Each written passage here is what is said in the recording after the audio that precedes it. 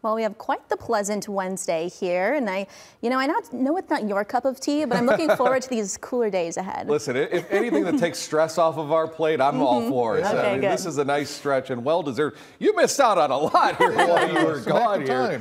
So it's nice to be able to calm things down here and have some uneventful weather to discuss. Let's take you out and show you visual proof of that through the eyes of our Eldridge Roofing River Cam. Skies are almost completely sunny, but hey, we will take a beautiful day to be out on the Rock River anywhere outdoors. Temperatures took a sizable step in the positive direction, reaching the middle and upper 70s to even 80 degrees officially at the Chicago Rockford International Airport. The other thing that has been certainly noticeable, the fact that the humidity is now a thing of the past. It really was yesterday, but today's air even more comfortable than what we saw yesterday. Nice breeze, but not too much of a breeze out of the northeast here, right around 10 miles per hour. Now, kind of a streaky pattern it has been of late. Had a 5-6 day stretch of below normal temperatures toward the latter end of last month. But right before we got ready to shift over from July into August,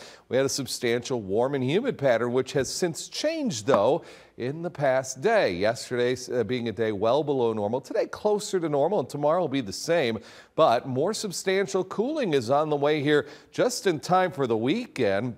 So this free AC that we've enjoyed these last couple of days, going nowhere anytime soon. Happy to say this will be sticking around for the foreseeable future. Max Storm Tracker presented by Rock River Kia. One small fly in the ointment. There is a cold front that's off to the north and west, bringing a substantial amount of cloudiness and, yes, some showers and thunderstorms into portions of Minnesota. Question is, do we have to worry about that ourselves? The answer is probably not the rain, but I do think that the clouds will be something that we deal with for at least a time tomorrow. Short term tonight, no problems. Heading out to the Boone County Fair, Rockton River Market, no matter what you're doing outdoors, weather looks to be phenomenal. We will start to increase the clouds. Let's call it partly cloudy by 11 o'clock, mostly cloudy once we pass the noon hour. And yeah, a sprinkle can't be entirely ruled out. Would I put the chances at any more than 5%? No, that's going to be the extent of it. Then the skies will clear quickly here as the sun goes down. Winds lock back in out of the northwest. One other little small fly in the ointment. This would more apply to Friday than Thursday. The breezes will be a factor here, I think, both Friday and again on Saturday. And there'll be cooler breezes. There's no denying that. A couple popcorn clouds will develop Friday afternoon. Once the sun goes down, clouds go away, clear skies take us. So another wonderful night for Rockford City Market. Well, I'll tell you, these summer weekends, they are eluding us here.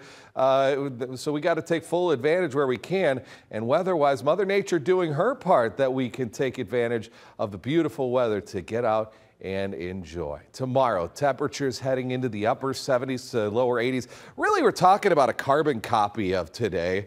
A sprinkle or two, that's it. 73 then for us on Friday and Saturday, 76 on Sunday.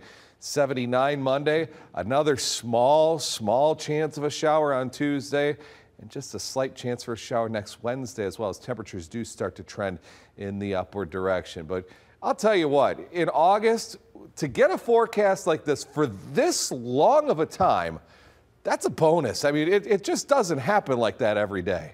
I'm here for it. My barbecue is on tilt. What time do we need to be over? Yeah, whatever you want. All right.